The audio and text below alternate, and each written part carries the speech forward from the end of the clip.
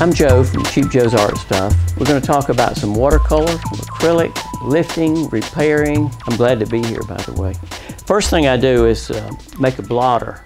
And I know many of you know about the blotter, but this is an old Zoltan Szabo trick. And this is Viva paper towel, and it's my favorite because it has no pattern to it. And if you use a paper towel with pattern, and especially if you're drying your paper with it, it will leave that pattern on the paper. And so I'm taking 1, 2, 3 sections of paper towel, folding it in half, take a partial roll of toilet tissue, and simply roll it up in here, just like that. Then I'll mash it flat, and that becomes my blotter, because watercolor is color and water. Too much water and not enough color. Too much color and no water and it's too thick, and it doesn't work so good. So we have to reach that happy medium in there, and that's how we do it with that blotter. I've drawn a little scene on Terraskin, which is a relatively new paper for watercolor or acrylic or oil or about anything you'd like to use it with. It's very, very versatile, and I really like it because of what it does. So we may not finish it here, but we're going to give it a good start. I drew it with a watercolor pencil, and I'll explain that because I have 2 light colored ones there and 2 dark colored ones here. I'll lay the light colored ones over to one side. This is dark blue, and that's what I've drawn with right here. And the reason I draw with a watercolor pencil, we'll put something back here to show you how easy it is to draw. If you draw with a pencil on Terraskin, it's very difficult to erase. If you want it to change something that's already here and you try to use a red eraser, a white one, a plastic, a gum eraser, whatever, it just makes a mess. Whereas with this, it is so easy to do. So I've made some marks with the colored pencil here, and I simply take a Fritch scrubber, which is a little brush that has bristles, heavy bristles, and they're trimmed around. They're a very handy little brush for lifting. And I'll wet it a little bit, and then I'll scrub it with the Fritch scrubber.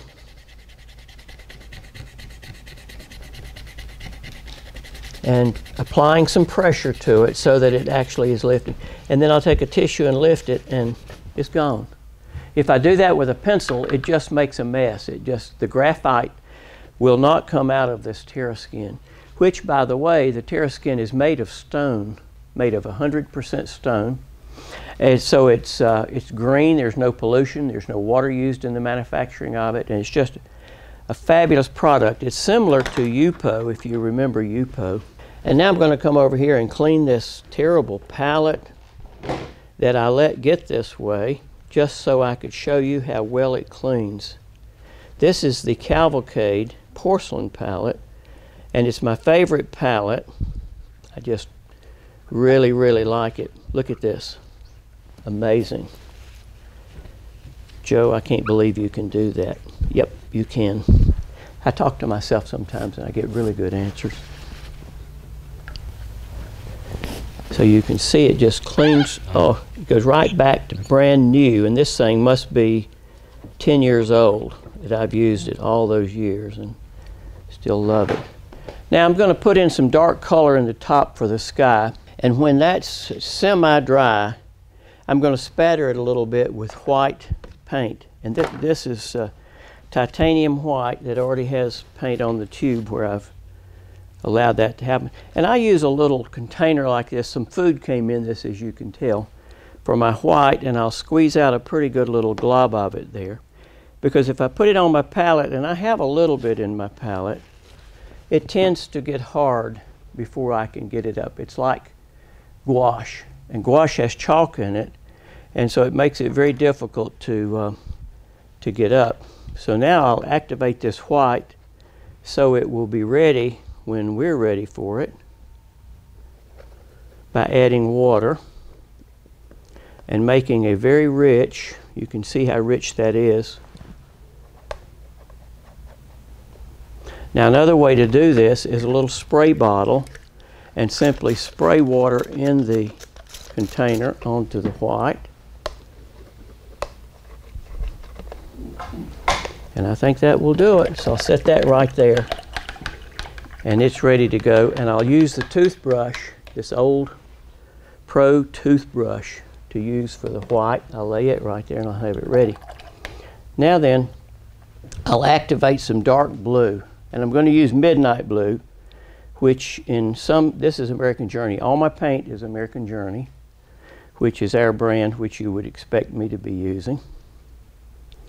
And I'm going to activate that midnight blue, which is Indanthrone and deep violet. Beautiful color. Rich, just looks like it's getting ready to snow. It's so dark and rich and such a beautiful color. Now when you first put the paint on the Terraskin, I'm going to add a little bit of alizarin crimson to that to make it a little darker. When you first add color to this, it will just kind of look like it's bubbled, and we'll paint around some of these trees. Some of the trees are going to come up into the sky, and I'm going to come all the way across with it. And now I'll come down to the bank where the snow line is, right there, just like that, and come right on across. Now I'm going to change colors now. I'm going to have more yellow in it, and it's going to be Quinacridone right in here. And it kind of didn't do what I wanted it to do, so I'll add a little bit of red, and yeah, there we go. It still has a little bit of that in there, so I'll take this Fritch scrubber, just like we did over there on the other one, and I'll scrub that out. Now I'll simply come back over it and it's gone. And while that's kind of working that way, I'm going to take this white paint and the toothbrush and just barely hit it in here and pick up some of the paint. And then I'm going to take a tissue and hold it in my left hand, or if you're vice versa. And I'm going to hold it like this because there's a drop of water or color right there, and it's going to go really heavy. This prevents that from doing that. Now I'll take my thumb just like this, and I'll spatter that. Wow, look at that. I don't know if you can see it or not. I hope you can. And that's going to make a real faint snow or star way back there. And you'll see it kind of disappear. Then a little later we'll put a little more, and a little later a little more, and it'll finally look like just like snow. Now the next thing I'm going to do is come into that tree line that's in there, and I'm going to use this Quinacridone Gold and Indanthrone, and I'm going to add a little more of that gold color, just keeping a variety of color going. I forgot to tell you, I taped this paper to my gator board so that it won't buckle up and bend or whatever. So there's a snow mountain. Behind it back there is this ridge of trees way back there, so we'll put those in. Down here is some more trees that come up through there. We'll add some more of this green that's picking up these colors on the table. Now you probably right now wonder what in the world's going on, and I think it'll all come to light in just a short time. A thirsty brush is a brush that's clean.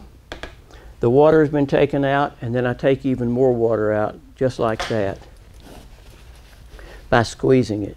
Now I'm going to continue the negative painting around the barn, and then we may take a little break from it, but I want you to see what happens here. I'm going to leave a tree trunk right there, negative painting, another one here, and one here.